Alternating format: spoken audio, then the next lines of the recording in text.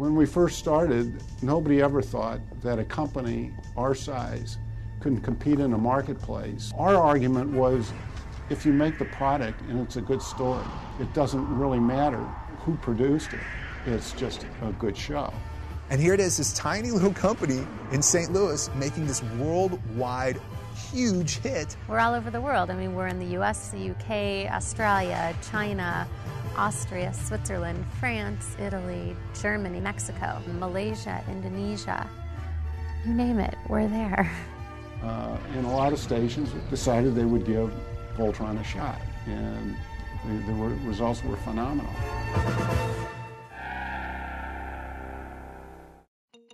World Events Productions is perhaps best known as the distributor of the classic animated series Voltron, Defender of the Universe. But the company has also been responsible for many innovative productions, discovering new talent, and of course, those memorable theme songs. World Events was founded by Ted Koppler in 1980 as a division of KPLR Channel 11, which at the time was one of the largest independent TV stations in the country. We went toward the idea of creating programming that might work for us as an independent television station, but might work for other independent television stations across the United States as well. There was a television show called ABC Wide World of Sports. And so our first thought, well, why would we just relegate ourselves just to sports? Why not try to find the events of the world to cover? The show was appropriately titled World Events. Hello and welcome to World Events 80. I'm Bud Palmer, and this charming woman with me is one of the foremost travel authorities in the world, Frances Colton. Thank you, Bud. In World Events, we'll be looking at fascinating spectacles all over the globe.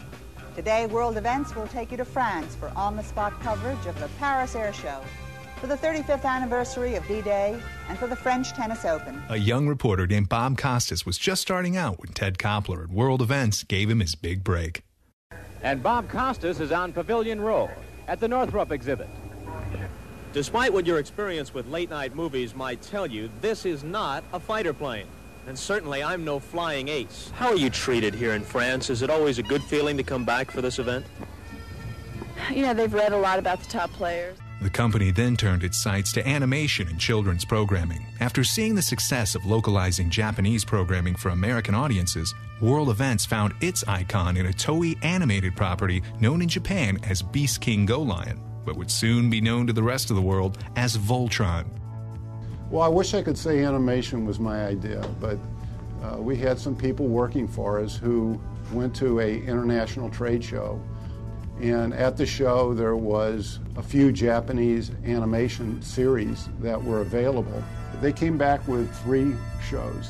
We looked at the series and decided, because they were all robotic, that we were going to put together a trilogy of shows called the Voltron Trilogies. As Ted tells us, the destiny of Voltron was all a bit accidental. Well, they accidentally, in shipping, sent us a episode of a show called Go Lion, which ultimately became the big success for us in Voltron. And we were able to manage this series where, through editing, putting storyboards, stereophonic sound, which, by the way, those shows were the first of its kind to have stereo, we were able to totally redo the shows in a manner that turned out to be the hit that it was. With the smashing success of Voltron, World Events was in a unique position of having a mega hit show right out of the gate. I can remember coming home 3:30 in the afternoon, turning on KPLR, and just getting so engrossed in this world. And what pilot are you? Oh, I'm Keith, I'm the Black Lion. I'm going to be Hunk in the Yellow Lion. We'd take our bikes and race them, pretend that we were in these giant mechanical lions. More episodes were created to keep up with the syndicated demand after a disappointing showing of what is known as Vehicle Force Voltron. Yeah, I can remember that, coming home and suddenly Vehicle Force Voltron was on. You know, it was a new, more powerful Voltron. And as a kid, you're like, whoa, what happened to my lion friends? Where's my Lance? Where's my Keith? That was a little bit, that was sudden for a kid to take. It was hard to get a handle on all those different characters. You can't forget about your Vehicle Force fans, because there are a lot of them. I've answered hundreds of thousands of emails from Vehicle Force fans just so anxious to see the new DVDs released and to see the upcoming seasons. So I think fans are going to be really happy with what's to come. Fans of Vehicle Force Voltron are in for a real treat. The Voltron Lions were the big hit between the two of them. So in order for us to come up with 125 episodes, enough to strip Monday through Friday, we had to remake 26 new episodes very quickly. And so we actually, from scratch, created new Lion shows that were done in Korea. While Voltron fever had exploded, World Events looked to the future and how this tiny company with a huge hit could best compete with the big boys of animation production. You know, it was such an unbelievable time for all of us at World Events. We became a global company almost within a 6-month period. In 1986, it was decided that the company's next project would be a localization of Star Musketeer Bismarck, to be called Saber Rider and the Star Sheriffs. Described as Voltron in a futuristic Wild West setting, Saber Rider told the story of Cavalry Command battling the lawless Outriders on the frontiers of space. Star Sheriffs Fireball, Colt, April, and Saber Rider himself were able to pilot a giant robot known as the Ramrod Equalizer Unit against the evil Nemesis's Renegades, a Robeast-like monster. Saber Rider featured incredible action sequences and some delicate editing to push what was a supporting character in the Japanese series to the main character. I was down with the Saber Rider just as much as I was down with Voltron. I can remember catching those episodes and just thought there was so much imagination that went in, and whenever they'd get together and form the big robot called Ramrod, it was just like Voltron. It's definitely worth a look.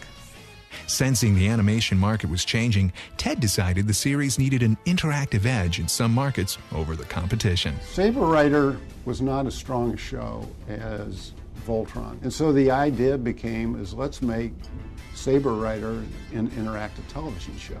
We teamed up with an international toy company called Ideal Loisirs of France, and they actually produced a toy that would interface with a television show. The futuristic Saber Rider proved to be no Voltron in the ratings, so for World Events' next project, they looked towards the prehistoric past. A family comedy series would be created about the adventures of a lovable dinosaur named Denver, who befriends a group of kids in California, all while keeping their dino discovery a secret. Denver the Last Dinosaur was the first time World Events produced the animation in-house, and Tom Burton's Calico Studios was given the task of bringing the world to life. Featuring advanced rotoscoping animation and layering techniques, Denver was an evolution in children's programming.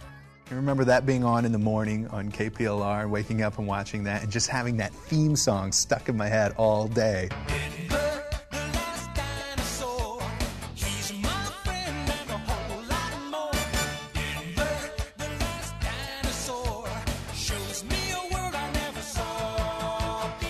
The funny thing is as a child, I wasn't a huge Voltron fan. My brother used to ride home every day on his bike and run to watch Voltron, but I was more of a Denver fan. So I was the, singing the theme song along with the rest of the world, which I still get fans that call me up and sing me the theme song. I think one of the things that people remember about the show was the theme song. Dale Shacker's work, it really became something that was a hook, and you remembered. Denver was a big hit with parents and educators alike, and was actually endorsed as recommended viewing by the National Education Association. It was decided that for World Events' next outing, they would return to the roots of fantasy and adventure. Like Denver, Vitor the Starfire Champion was produced by Tom Burton's Calico and featured state-of-the-art animation techniques.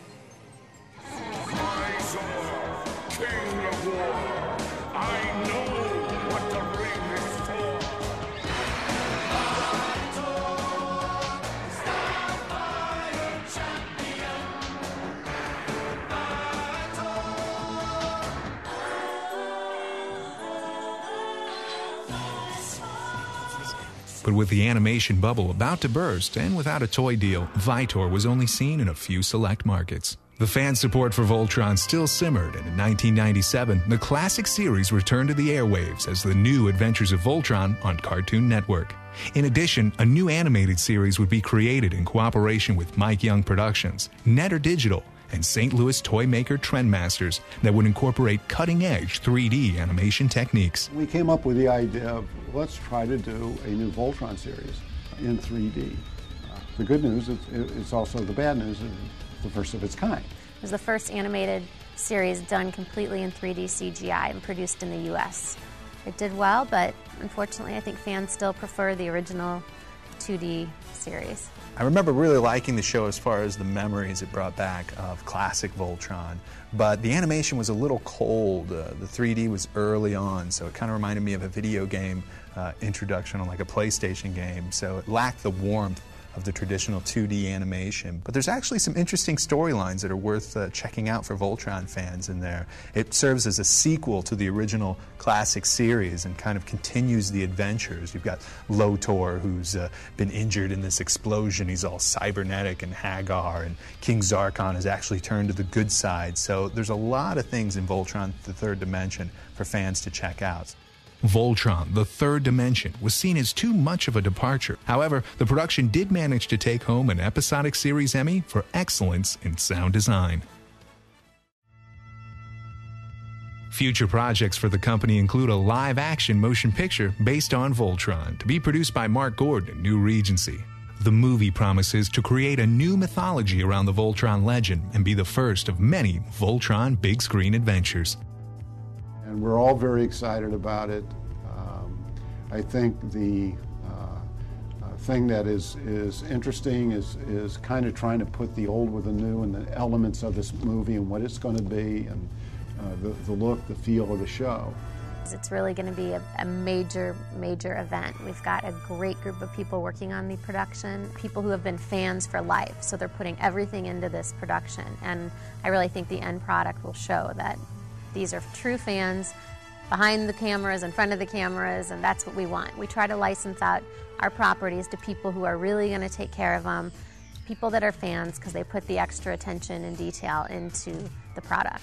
The Voltron universe is about ready to explode with new activities, so I just encourage fans to keep checking Voltron.com, and we really are going to make that the one-stop shop for all things going on in the universe of Voltron.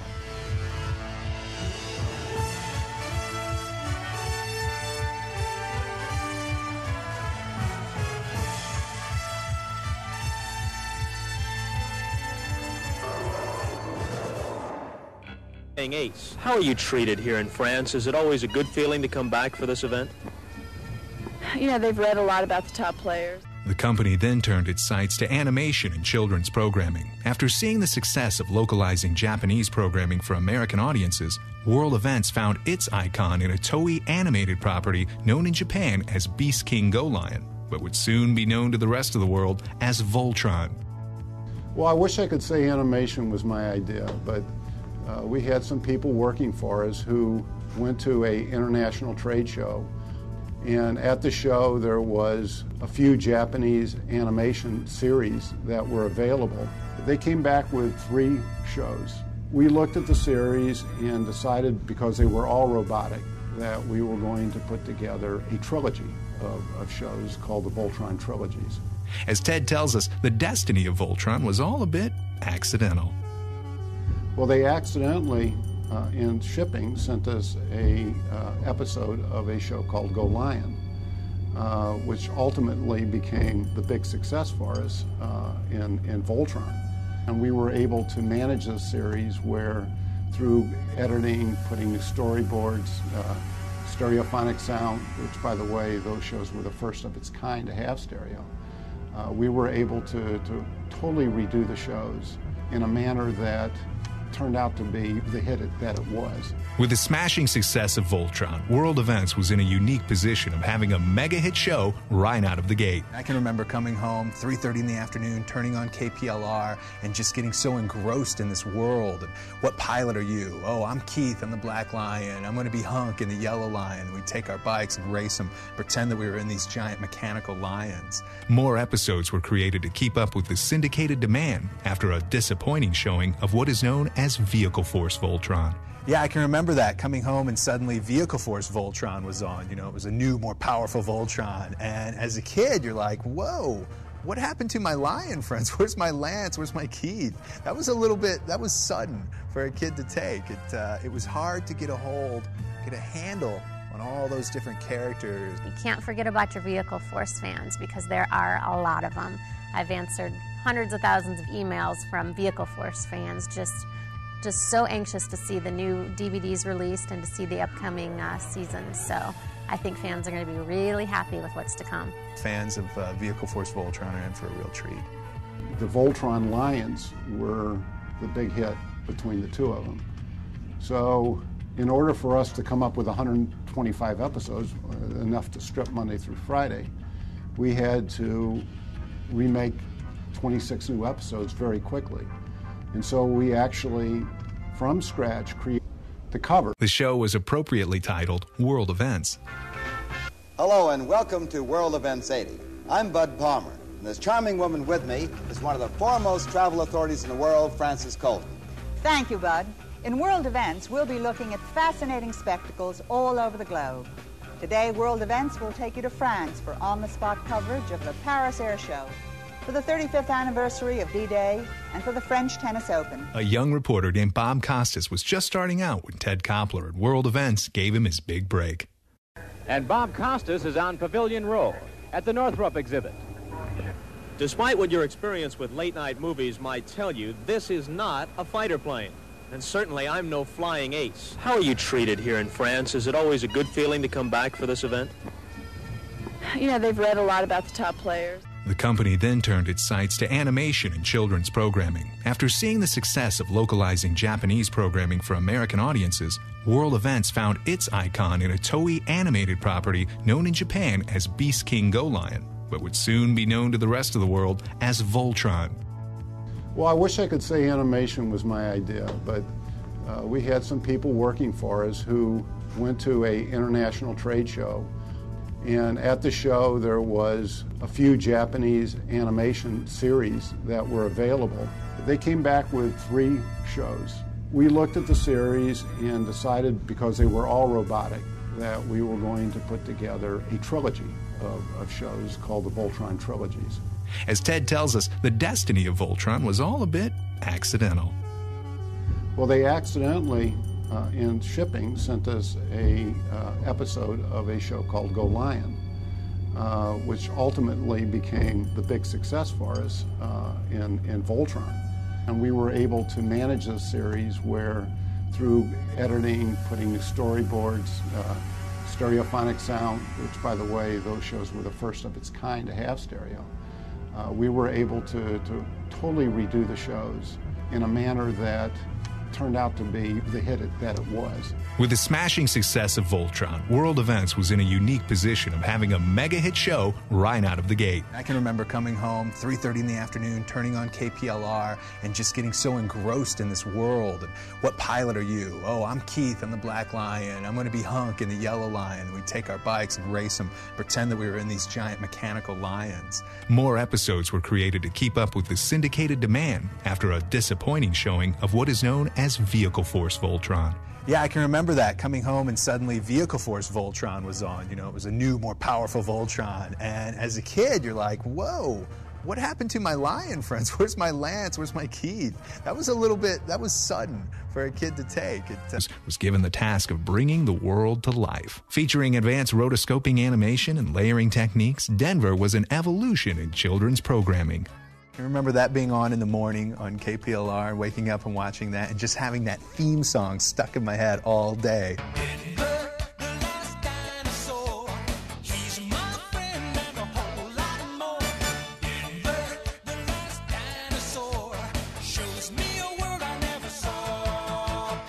The funny thing is as a child, I wasn't a huge Voltron fan. My brother used to ride home every day on his bike and run to watch Voltron, but I was more of a Denver fan. So I was the, singing the theme song along with the rest of the world, which I still get fans that call me up and sing me the theme song. I think one of the things that people remember about the show was the theme song. Dale Shacker's work, it really became something that was a hook, and you remembered. Denver was a big hit with parents and educators alike and was actually endorsed as recommended viewing by the National Education Association. It was decided that for World Events' next outing, they would return to the roots of fantasy and adventure. Like Denver, Vitor the Starfire Champion was produced by Tom Burton's Calico and featured state-of-the-art animation techniques. King of War, I know what the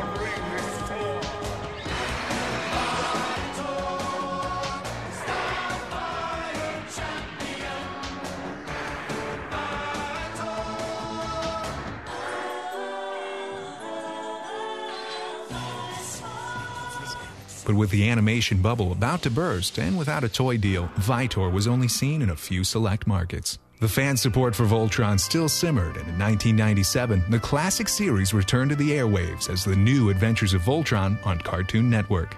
In addition, a new animated series would be created in cooperation with Mike Young Productions, Netter Digital, and St. Louis toy maker Trendmasters that would incorporate cutting-edge 3D animation techniques. We came up with the idea of, let's try to do a new Voltron series in 3D.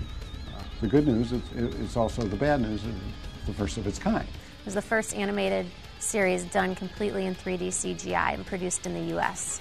It did well, but unfortunately I think fans still prefer the original 2D series. I remember really liking the show as far as the memories it brought back of classic Voltron, but the animation was a little cold. The 3D was early on, so it kind of reminded me of a video game introduction on like a PlayStation game, so it lacked the warmth of the traditional 2D animation. But there's actually some interesting storylines that are worth checking out for Voltron fans in there. It serves as a sequel to the original classic series and kind of continues the adventures. You've got Lotor, who's been injured in this explosion. He's all